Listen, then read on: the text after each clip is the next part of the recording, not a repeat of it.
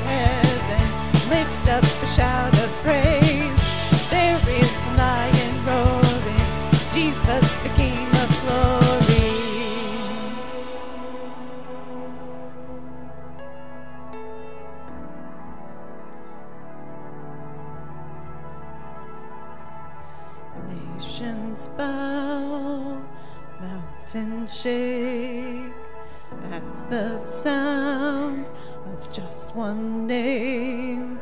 Over all, Jesus reigns. I know.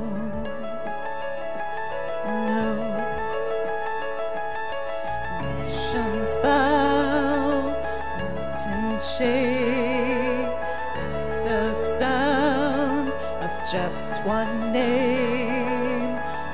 Over all, Jesus reigns. I know.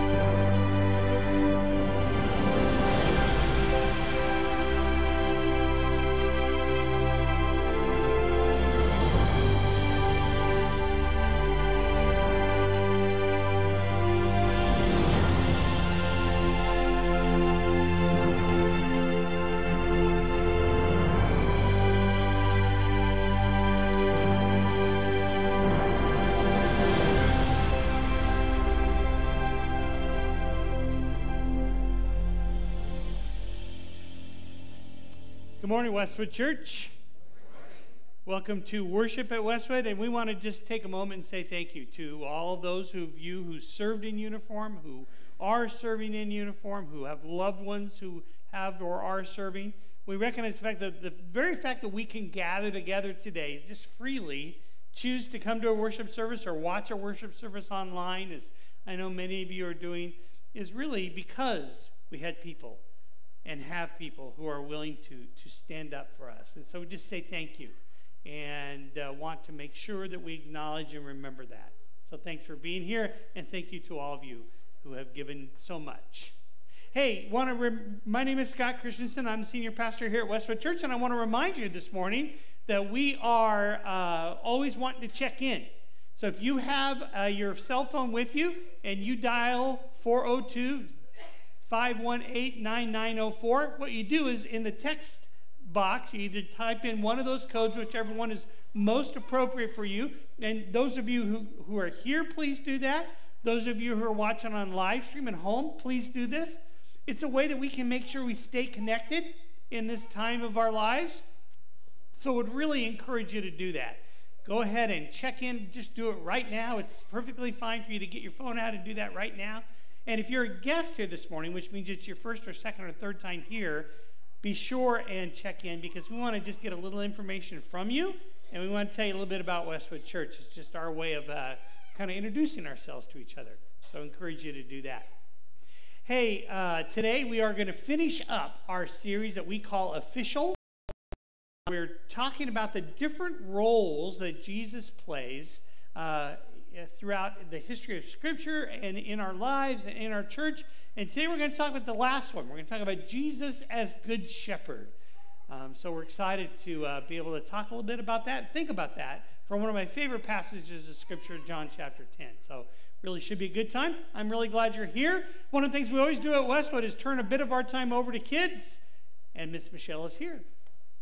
Thank you. Good morning, boys and girls. It's nice to see a bunch of you in here. When we don't have Sunday school, we get to see your faces here. Good to see you. Okay, so Pastor Scott said we're talking about the Good Shepherd today, Jesus as our Good Shepherd. So I want to see what you know about sheep today, all right? True or false about sheep? Thumbs up for true, thumbs down for false. All of you can play along. Here we go. Sheep have an excellent sense of smell. True or false? I see lots of falses. Lots of false. It's actually true. And I found out that they have scent glands in front of their eyes and on their feet. I know, I didn't know that either. Okay, I got you already. Next one. Girl sheep are called rams, and boy sheep are called ewes. Ooh, lots of falses over here. That is false. I said them just opposite, didn't I? The boys are the rams, the girls are the ewes. Good. I tried to trick you. Fail. There are over 1 billion with a B sheep in the world. Micah, you're right. There are 1 billion. Oh my goodness. That surprised me. Okay, sheep eat mostly plants, but they will also eat meat. All over the place. That is false. They do not eat meat. They are herbivores. Very good. A person who watches over the sheep is called a cowboy or a cowgirl. Oh, everybody knows that's false. What is a person called who watches over sheep? Shepherd. Good. And the last one is about a shepherd. A good shepherd will lay down their own life to protect their sheep. Yes. And obviously in the Bible, in John 10, Jesus said, I am the good shepherd. I know my sheep know me, and I will lay down my life for my sheep. And guess who the sheep are? Us. Yes, good news for us today. Let's thank God for that today. Can you put your hand on your heart, kids? Good job. Let's talk to him. God, we thank you for Jesus, the good shepherd who did lay down his life for us. We're so blessed. Thank you for doing that for us, for being our good shepherd. And all God's kids said, amen. Hey, up through pre-K, we do have rooms for you. If you would like to go play, you can follow me out. Thanks, Miss Michelle. And all the rest of you, stand up, say hi to somebody next to you, will you?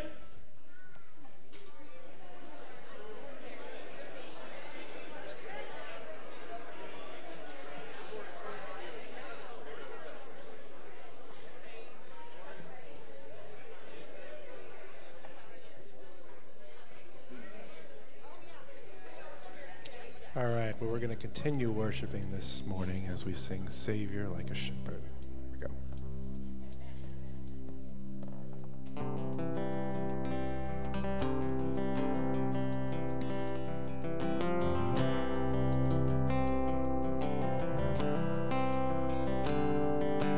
Savior like a shepherd leader, much we need thy tender care.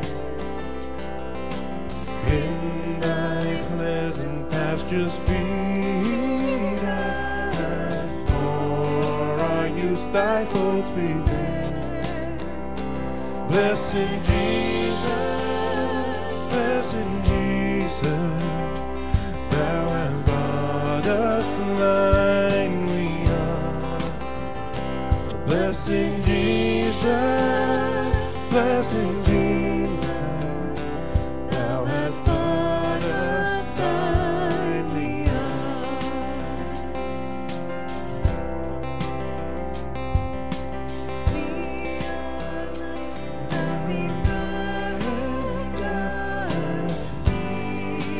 guardian of our lifelong constant defender, even the hour sad. Blessed Jesus, blessed Jesus, hear us when we pray. Blessed Jesus, blessed Jesus, hear us when we pray.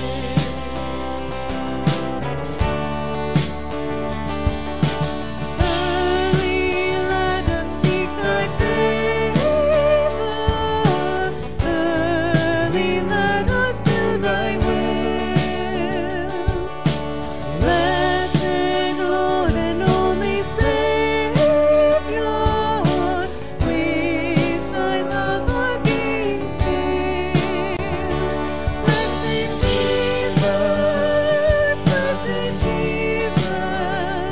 thou hast loved us still.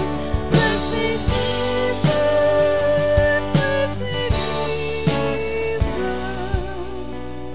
thou hast loved us still.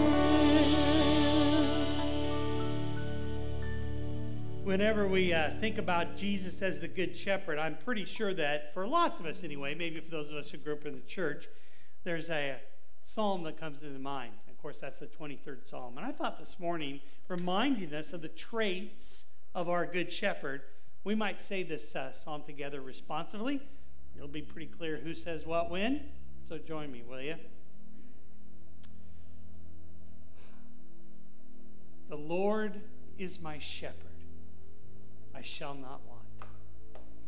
He makes me lie down in green pastures. He leads me beside the still waters. He restores my soul. He leads me in right paths for his name's sake. Even though I walk through the valley of the shadow of death, I fear no evil, for you are with me. Your rod and your staff, they comfort me. You prepare a table before me in the presence of my enemies. You anoint my head with oil. My cup overflows.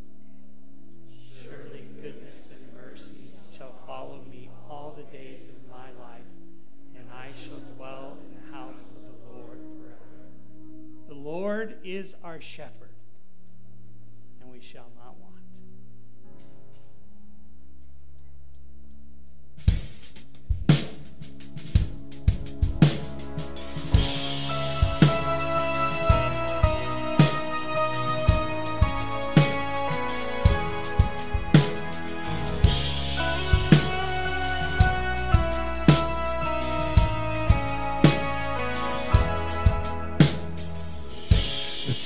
I spoke a word, you were singing over me.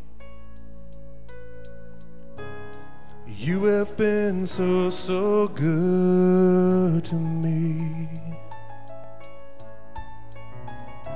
Before I took a breath, you breathed your life in me.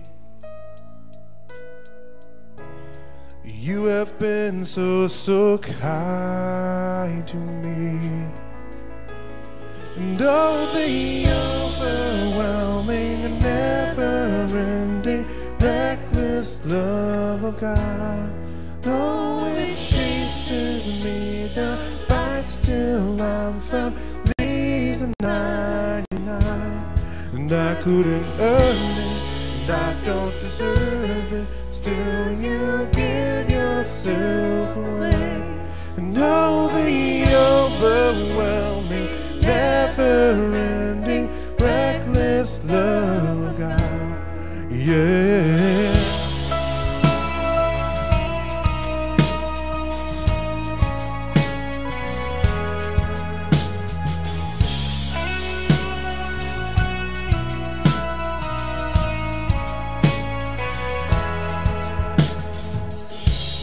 When I was your foe, still your love fought for me. You have been so, so good to me. When I feel no worth, you paid it all for me. You have been so, so kind to me. Oh, the overwhelming, never-ending, reckless love of God. Oh, it chases me down, fights till I found me's a 99. And I couldn't earn it, I don't deserve it. Still you give yourself away. And oh, the overwhelming, never-ending, reckless love of God. Yeah.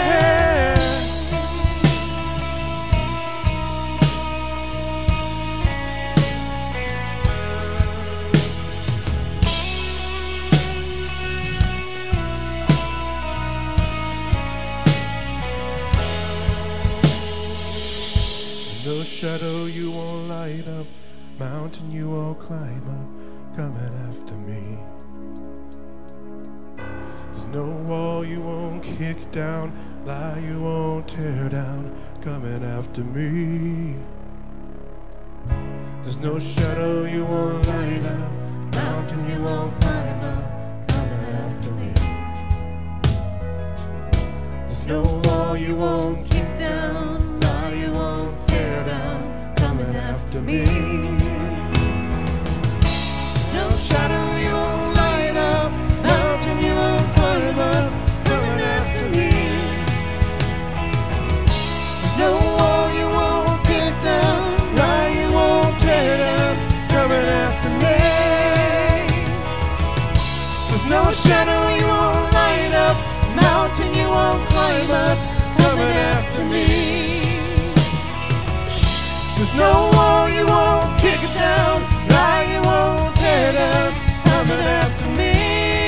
Oh, the overwhelming, never-ending, reckless love of God.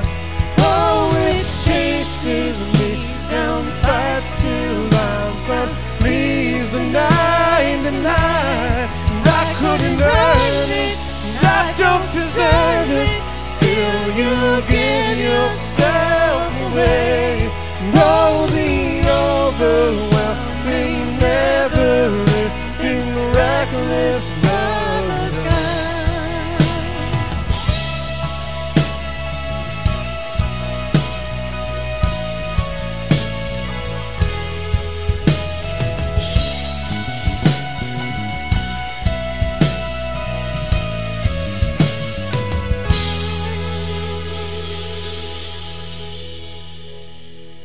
Will you pray with me? O great shepherd of the sheep, you who are our good shepherd, you have been so, so good to us. So, so kind, so, so merciful, so, so grace-filled. And we know that we could never do this by ourselves. That without you, we would be lost, wandering alone, in peril. And yet when we follow you, we are safe. Even in the toughest terrain, we are safe.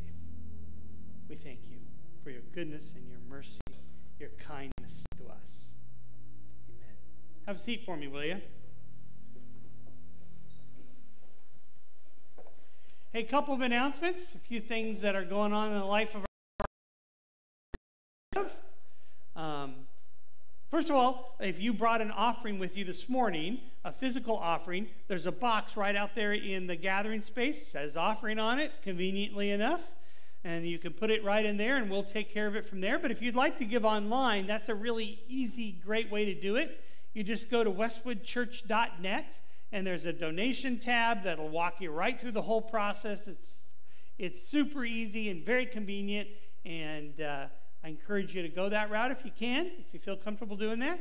And just know that we are so grateful for all the donations this congregation makes. During this COVID time, you have been very, very generous, and we are thankful for that. Hey, social distancing update. Some of this we are implementing even today. Masks in church are now optional. Some people have actually looked at me and asked me to wear a mask for other reasons besides COVID, I think. But generally, they're optional. And then we are going to, for our educational areas, so things that happen in classrooms and our youth rooms, we're going to follow the Millard Public School guidelines, whatever they are. So we're just kind of keeping track of those. So just know that if you are wondering, well, does my child need to wear a mask? Do I, if I'm teaching, need to wear a mask? Watch the Millard Public School guidelines, and we'll follow those. And if we're going to vary from those, we'll let you know that. And then just know that for our coming VBS, which comes in a couple of weeks now, masks will be required for 5 and up. We're going to do masks, one more session of that. So just let you know about that. Sunday school begins June 13th. It's our summer Sunday school, and they have great things that are planned for that. So just know that that's coming. So mark that on your calendars. And the most maybe important announcement I'll make all day: coffee service begins at Westwood Church again. The Sunday after Vacation Bible School. And it's only for those people who volunteer in Vacation Bible School. You're the only ones who will get coffee. Michelle, your volunteer rate just went way up. Crazy. So I want to make sure you're aware of that also. Hey, lastly, our high school, middle school ministries have an envelope fundraiser going on where they haven't been able to do their normal fundraiser kind of stuff this year.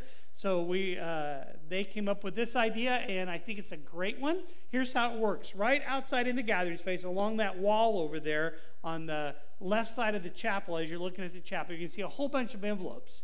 What we're going to ask you to do is just pick one of those envelopes that with an amount you want to donate, and there's some instructions in there that will tell you how to give to that. Then you just return the envelope with those funds that you're donating back.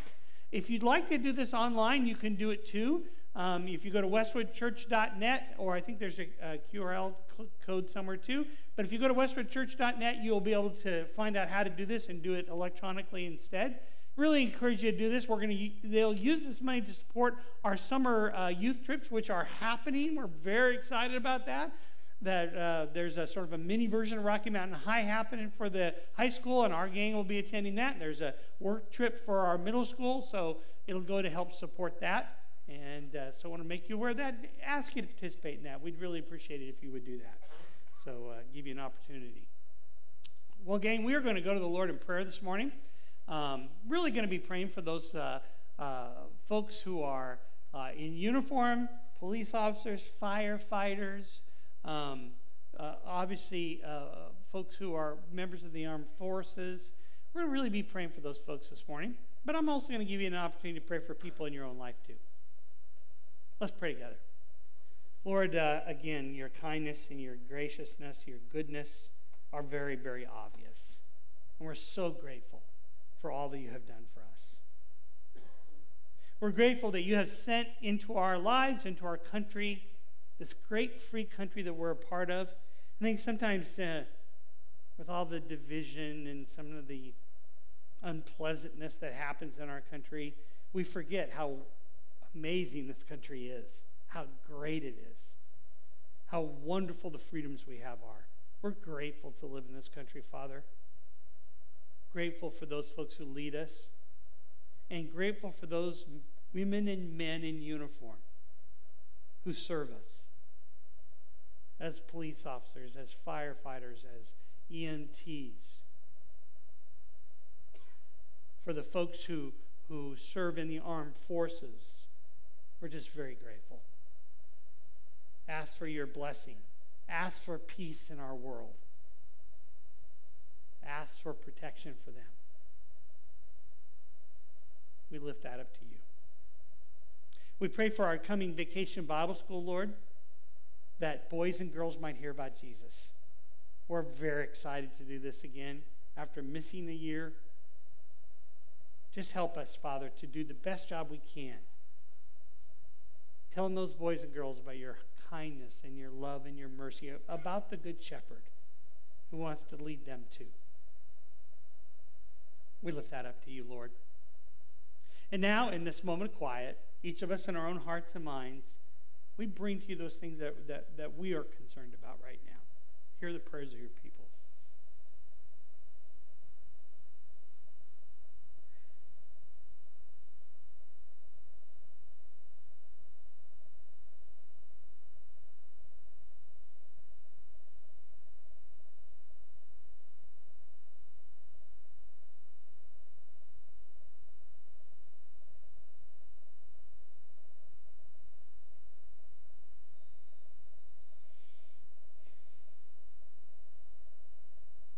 Lord, every one of those prayers is precious to you.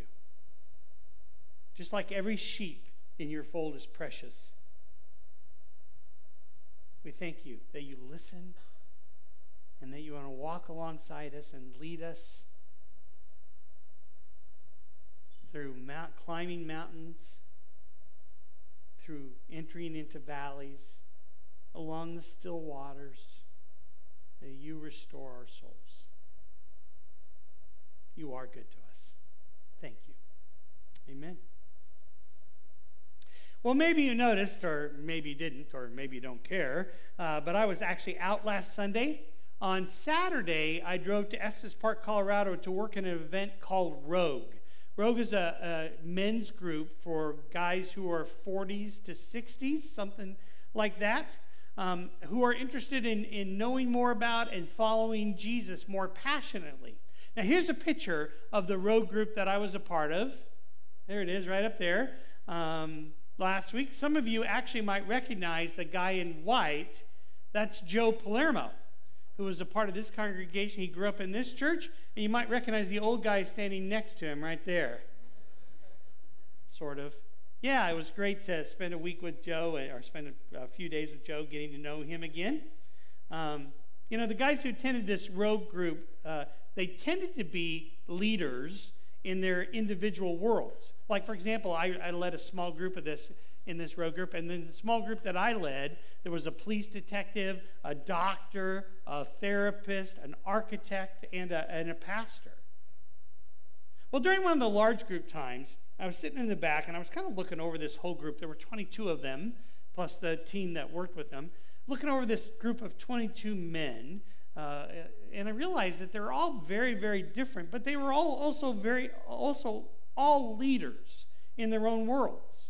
Very different people, very different kinds of leaders, but all leaders. Some of them were alpha male type A's. Some of them were quieter kinds of guys, more leaders in the background. Some were highly emotional, some not. But the one thing they all had in common, besides their desire to serve Jesus as best they could, is that they were all really leaders. Different people, different leaders, but all leaders. And it got me thinking, what do people look for in a leader? What are the characteristics of somebody who people really want to follow. So I did some research when I got back, and I read through or skimmed through several articles about the qualities people are looking for, like survey sort of articles of the qualities people are looking for in a leader. And while there were some differences in the list, there actually were a lot of amazing similarities in the characteristics of a great leader that people were looking for. Here's a few of them. First of all, on many lists, and oftentimes first, is this: integrity. Simply put, people want to be able to trust their leader. Following somebody in anything takes a certain amount of faith, and when a leader has low integrity, it's just tough to have that kind of faith.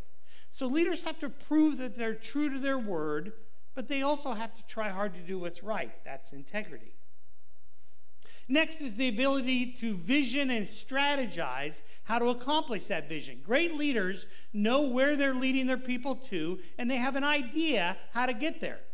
If you've ever followed somebody and realized they don't know where they're going, or just as bad, they know where they're going, but they don't know how to get there, you know the importance of these traits. And great leaders are also great communicators. There should never be ambiguity in what a leader communicates. People need to clearly hear from their leader, both on an informational level, but also on an emotional level.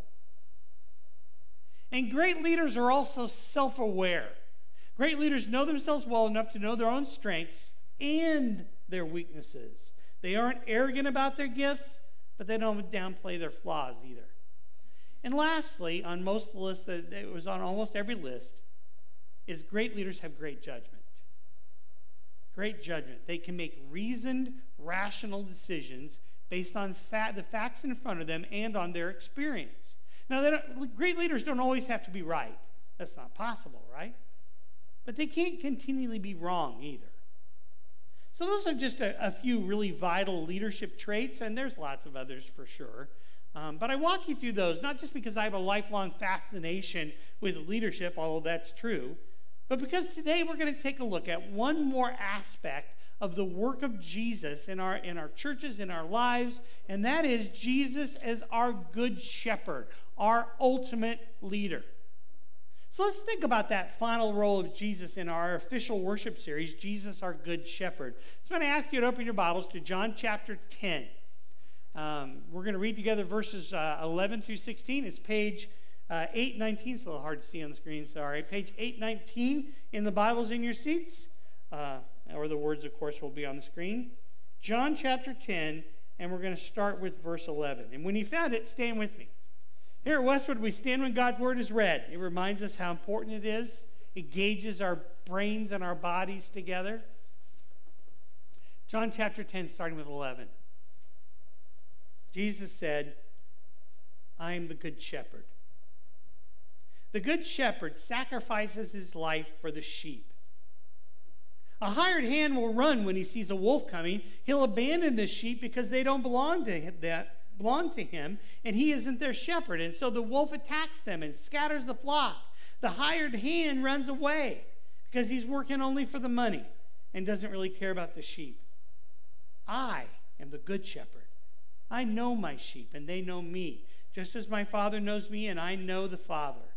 So I sacrifice my life for the sheep. I have other sheep, too, that are not in this sheepfold. I must bring them also.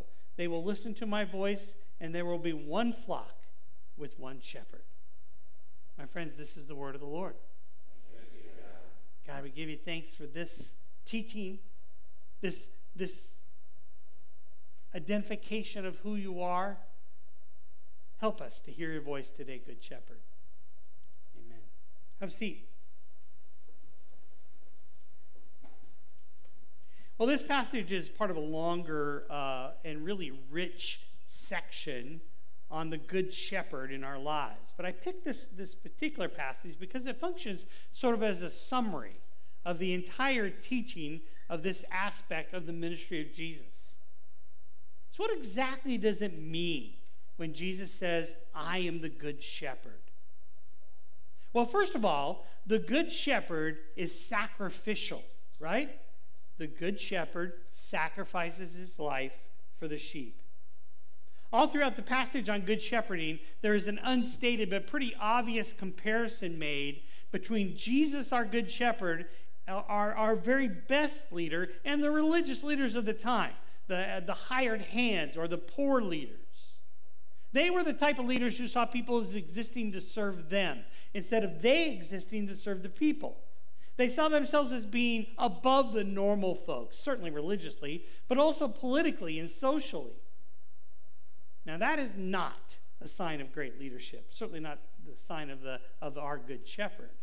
Jesus saw himself as existing to serve those God had given him, and the proof of that is the cross, right? Jesus gave everything to save us. It's not by accident that the cross is the central image of Christianity, the central symbol of Christianity. It's not by accident that the celebration of communion is the central act of worship of the Christian community.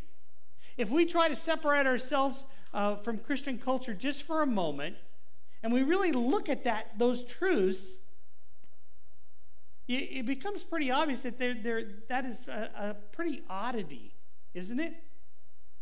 I mean, wait a minute. The main symbol of your faith is an instrument of torture and execution? And the central act of worship of your faith is, metaphorically even, eating the body and drinking the blood of your Messiah? How crazy is that? But it makes sense. If one of the things we must continually do is remind ourselves of the sacrifice of Jesus on the cross for our behalf. We have to live our lives as redeemed people, people who are forgiven because of the price paid by Christ. And you know what that does when we do that? It keeps us humble. Unlike the Pharisees, we don't believe we've earned God's favor. We know that Jesus earned it for us, that we have it because it's a gift. Remembering the sacrifice of the Good Shepherd keeps us grateful. It keeps us motivated to serve. In short, we can't live our lives serving Jesus without living our lives in the shadow of the cross. Good leaders are always ready to put the needs of those they lead ahead of their own. There's a guy, a kind of a leadership guru. His name is Simon Sinek. And he wrote a whole book on the subject called Leaders Eat Last. Amazon's summary of the book goes like this. During a conversation with a Marine Corps general, he said, "Officers eat last." Sinek watched as the most junior Marines ate first, while the most senior Marines took their place in the back of the line. What's symbolic in the chow hall is deadly serious on the battlefield. Great leaders sacrifice even their own survival for the good of those under their care. Well, if that's true, and I think it is, then we have the very best leader of all in Jesus, our Good Shepherd, because he sacrificed himself in every way possible for us. So we can trust Jesus' leadership in our lives. We can trust that Jesus told us how to live and that way is the best way to live. He gave himself for us so we can trust in him. Our Good Shepherd is sacrificial, but you know what else he is? He's also loving. This is where the comparison between the true shepherd and the hired hands is made pretty clear. When trouble comes, the hired hands abandon ship, whereas the Good Shepherd hangs in. And that's what we need from leaders in our lives, right? We need them to care enough to hang in tough times instead of throwing us under the bus to save themselves. The Good Shepherd stands with us. The hired hands, no. And what's the difference between the two, between the Good Shepherd and the hired hands? Investment. Investment that flows from ownership. Investment and ownership. Have you ever been traveling with somebody who maybe driving in a car and they hit a bump really hard, or they, clip a curb or whatever they do, and they say, no big deal, it's just a rental. Have you ever done that?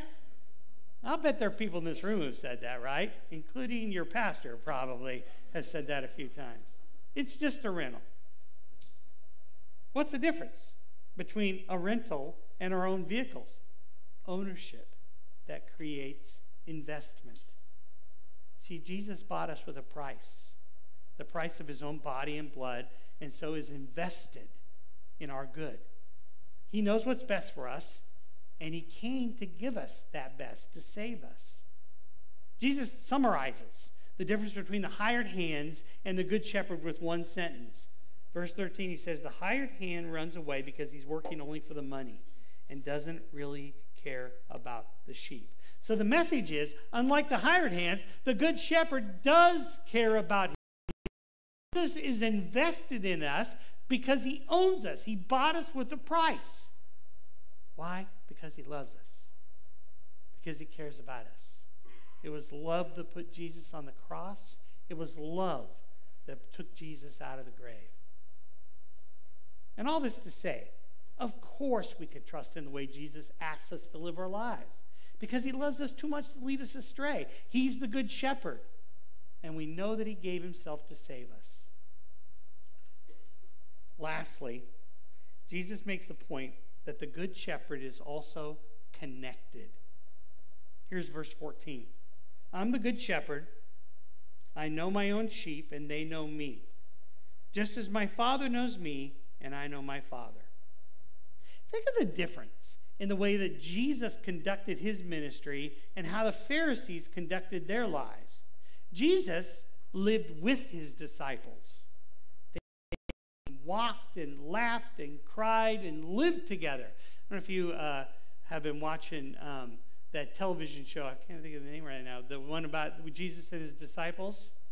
Chosen, yeah, thank you. If you've been watching The Chosen, I like that show for a lot of reasons. But one of the things I love about it is the way it shows the connection in Jesus and his disciples, which it shows that it's a very human connection. They laugh, he teases them, and yet he still is their good shepherd, clearly.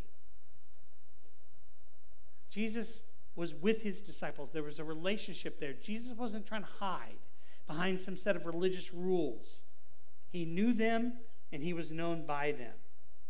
The hired hands, the Pharisees and such, they separated themselves from the people. They believed that they were above them. They saw themselves as distinct. They lived that way. They treated people that way. In verse 16, Jesus says that his sheep hear and know his voice. Why? Because there's a connection. There's a relationship. The way a child knows the voice of their parents. God wants that from us as much as anything. Relationship. God did not create us to be separate from us. Unfortunately, our sin is a separation decision. However, Jesus came and bridged that separation, and now the connection with God is there for anyone who wants to choose it.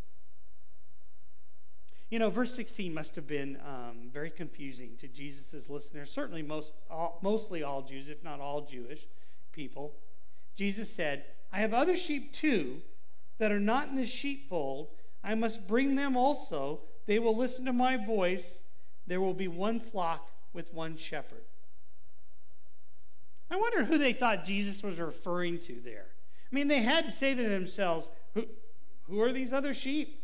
Who are these other sheep that the teacher's talking about? Now we know, of course, that Jesus was talking about us, the Gentiles. We who were thought not to be included in God's grace and provision actually are included because of God's love. And we can know the Savior too. We can know him. We can be known by him. We can be in relationship with him if we want. And just so we're clear about the incredible nature of that relationship with Jesus, one of my very favorite passages of Scripture describes it. Just a few chapters later, John 15. Jesus said, I no longer call you slaves, because a master doesn't confide in his slaves. Now you are my friends, since I've told you everything the Father told me. I mean, think of the impact on that statement of Jesus on his audience, who probably thought of themselves mostly as servants, as slaves of God, of the religious leaders, of the institutions in their lives, of Rome. And yet, here is this rebel rabbi who says, no, through me, all of you can be friends of God. like Enoch, like Moses, like Abraham, like David. Friends of the Most High. And as astounding as that is, it applies not only to Jews, but to Gentiles also. To everybody who trusts in Jesus. That's the connection. That's what the Good Shepherd offers us. Not just authority, but loving authority. The kind of leader who has our best interests at heart, always. But that's what great leaders are like, right? Great leaders aren't separated by position or convention from those they lead. Great leaders know who follow them, and they are known by those who follow them. There's relationship there. All great leadership, in the end, is based on relationship. And that is modeled for us as well as anything in our Good Shepherd. He's the best example of that. Knowing that, believing that, I mean, who wouldn't want to follow him? We can trust Christ because through the Scripture, through the church, through our connection with Christ, we know him. We know him. We're known by him. I don't know if you've ever had a terrible boss. I've had a couple in my life. I've had bosses that I never trusted. I've had bosses that nitpicked about things that didn't seem to make any real difference in my performance, but they've been pretty few. To be really honest with you, in my career, I've been really blessed to have some amazing bosses who rooted for me, who equipped me to be successful, who allowed me to make mistakes and help me learn and get better, who simply cared more about me as a person than they did about me as an employee. In short, they shepherded me.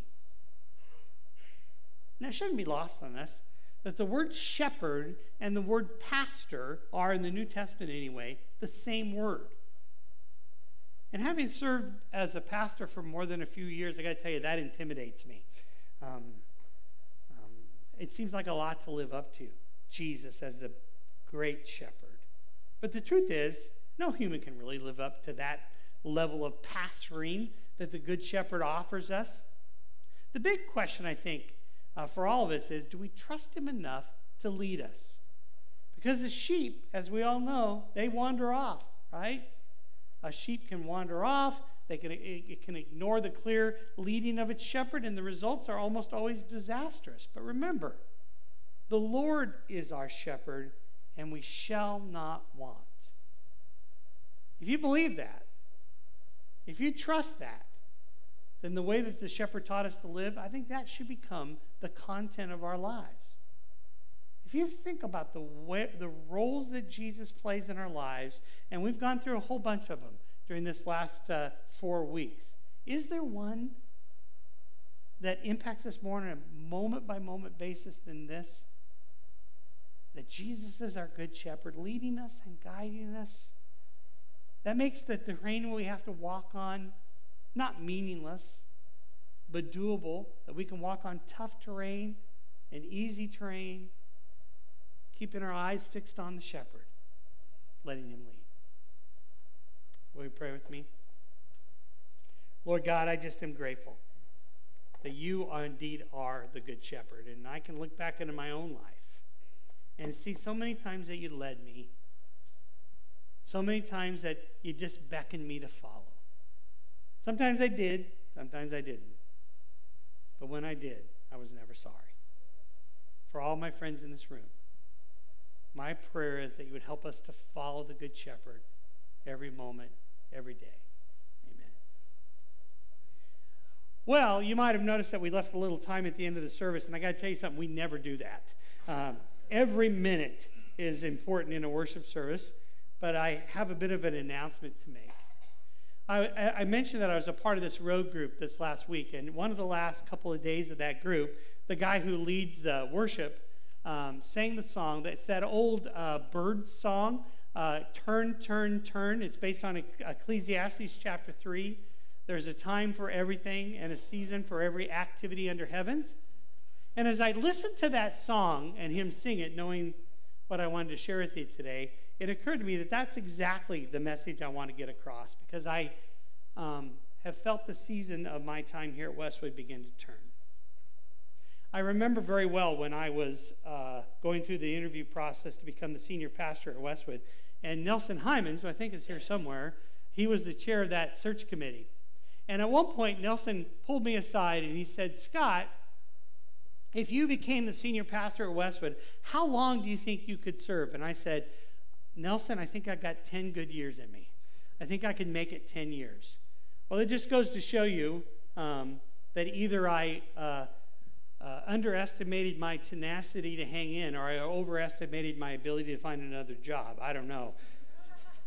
But on August 1st, I will have been the senior pastor here 24 years. 30 years total, if you count the time I spent in youth ministry. And I just think that my time here is coming to an end.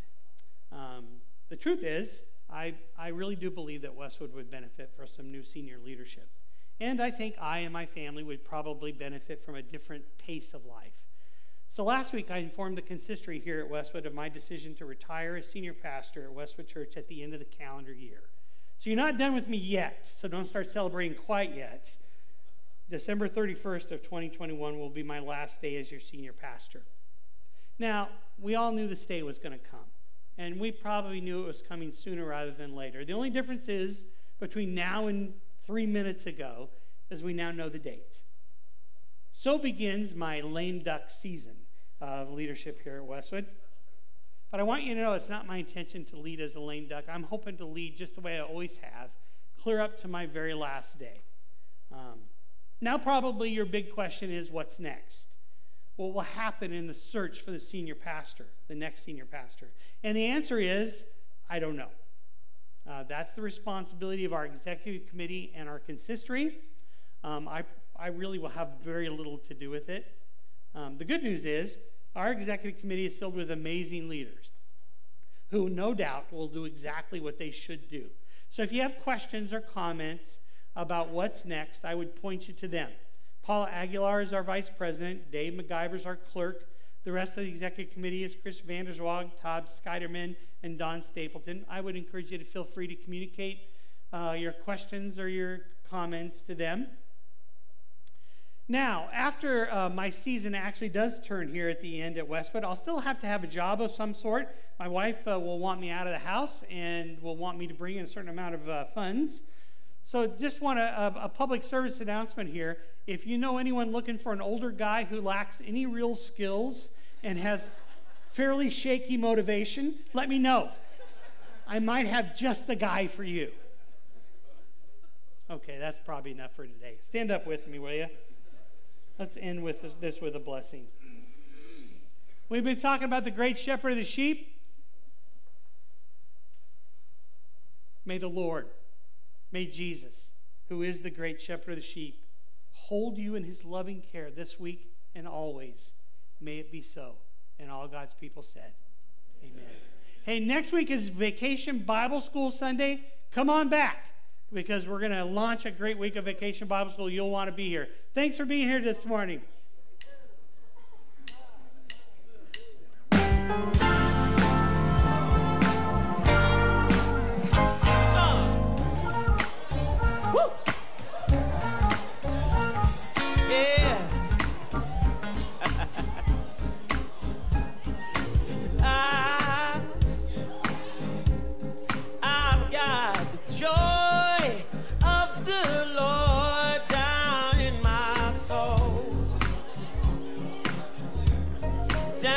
My soul,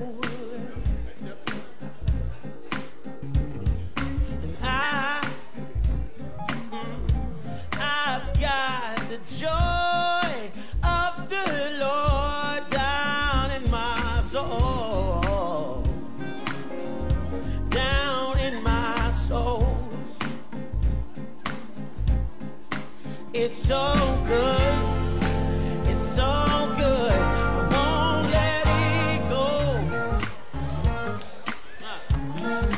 It's so good, it's so good, won't let it go.